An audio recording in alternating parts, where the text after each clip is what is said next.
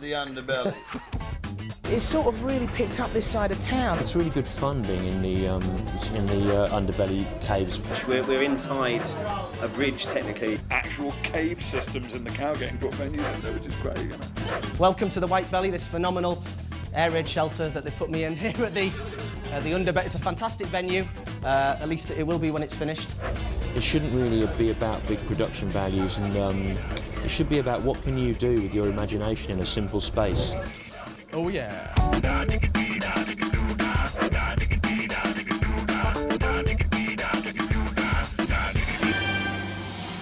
There's a really great buzz in the venue since the off. We have 4 venues, we have 12 performance spaces, we have 127 shows a day, and we should sell about 180,000 tickets.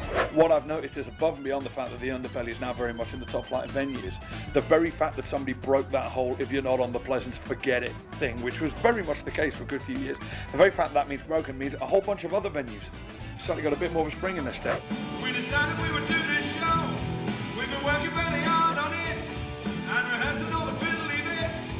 The other night we had Tim Minchin on, which was a bit of a coup because he's only in town for 3 or 4 days. But I may just have to murder James Blunt. They've had a good balance of really new people, and like not only are they connected to what's up and coming, but they also have the feel for the heritage acts. I really like Tom Basden. Richard the Hunter.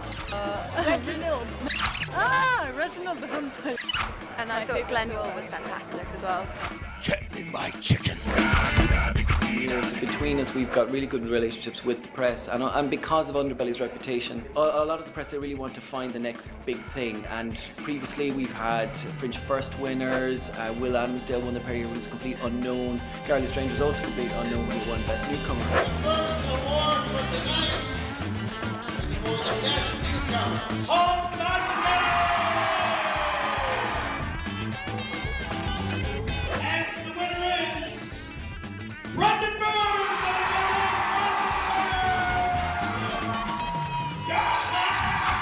It's a really lovely feel here. I mean, especially being in the cow in the courtyard. How didn't you get to say that sentence in your life? And so we really needed a space that was gonna, we could put kind of bigger comedians in. So Stuart Lee, Reg D. Hunter this year, Reg D. Hunter last year, Jerry Sadowitz. I love the cow. Getting that bleeding monstrosity of an inflatable cow at a Bristow Place is not only really re-established this as an absolute hub of the festival. What's great about it is that it's a big, bold statement, which offers a really, really professional theatre inside, but also is a bit fun, is a bit unusual. It's an amazing space, which I think lends itself to a really festive atmosphere. The space is probably one of the best ones that we've had for this show. It's sort of not too big, but it's big enough to get a really happy vibe, loud, happy vibe going on. And to be able to take Underbelly and our brand and what we do out to other festivals, to other cities, to other towns, and with the cow we can now do that. You get that feeling, you know, when you've seen, you know, circus tents or the Spiegel tent or any other thing like that. But this one is different because it's still got a theatre feeling. I think the space lends itself to circus and drumming and such stuff that has colour and movement. the audiences have been really nice. People from everywhere, but it's great. They're just so loud. And They're quite getting into the humour of the whole piece the last few days. So we've had like 200 in it, it felt pretty damn full. You can have more fun with the audience, and you can hear it differently. nice and responsive. Late at night, this place is packed. The lowest we've had in is about 60 or 70, and it still feels fine. And a few people are tearing up at the end. My lot are sitting there like, Do they? Surely not. when's he gonna say All I know is horses and fighting. I think that what we strive to do is to put a load of shows on and the best environment in which it can perform.